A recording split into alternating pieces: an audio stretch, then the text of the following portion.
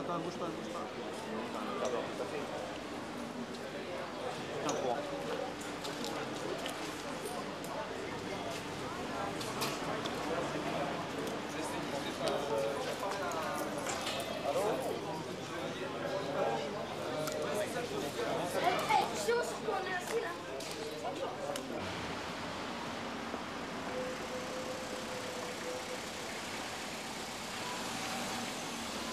I think it's a shock that he died. I didn't hear it. And I remember watching him when I was a child on television in America, and it's very sad.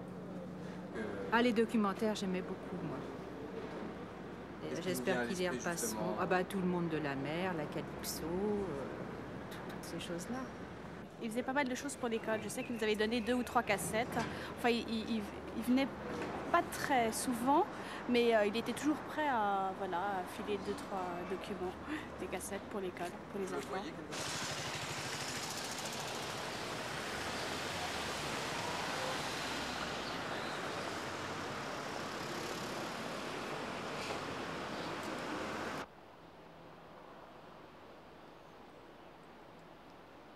I think he has become somebody who the public adore for the most part, and who has become a symbol of a human being who really cares, who really wants to make sure that as a species we do everything in our power to protect and improve the quality of our lives.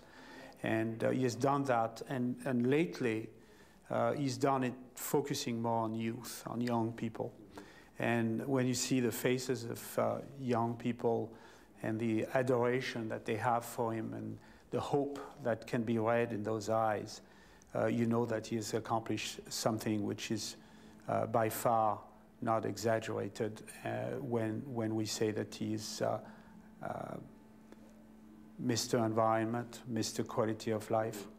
And as a result, the best French ambassador that we've ever had.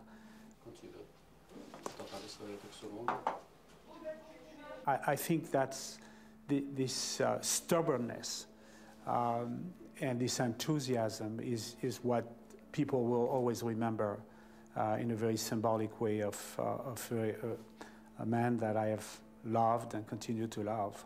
So my job, as well as others, I suppose, is to continue what he has started and enter the next century full of enthusiasm and make sure that we too do everything we can to make sure that the youth of tomorrow will be able to have the same enthusiasm that was passed on to me.